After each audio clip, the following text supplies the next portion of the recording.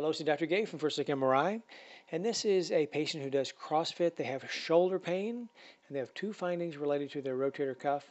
And the first one is up high here. This is an axial view. This is the front, back, and this is the very top of the rotator cuff, the supraspinatus. And there's a little area of whiteness here.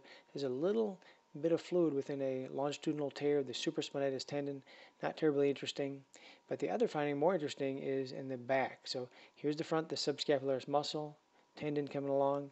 If we go towards the back, we see the infraspinatus muscle here, the central tendon coming back. The infraspinatus attaches over here.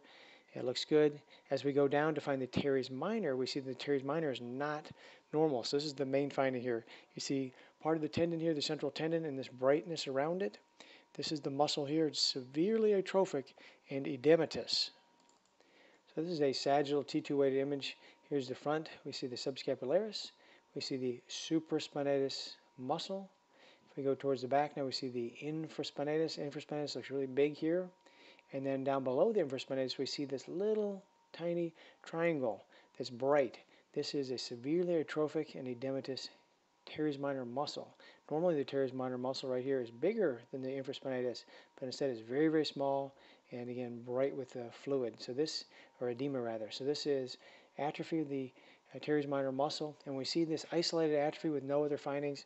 You can think about compression or inflammation or injury of the axillary nerve, and it can be injured in the quadrilateral space. They call that quadrilateral space syndrome. They think maybe it's related to fibrous bands or adhesions in there. Some surgeons will go in there and try to find adhesions and lyse them, and they claim that the patients do better with that. Sometimes people just let these go and they get better with time. It usually just shrinks off. Most often you don't even notice this, so the muscle will be so atrophied, just things look normal. You'll just jog right past it.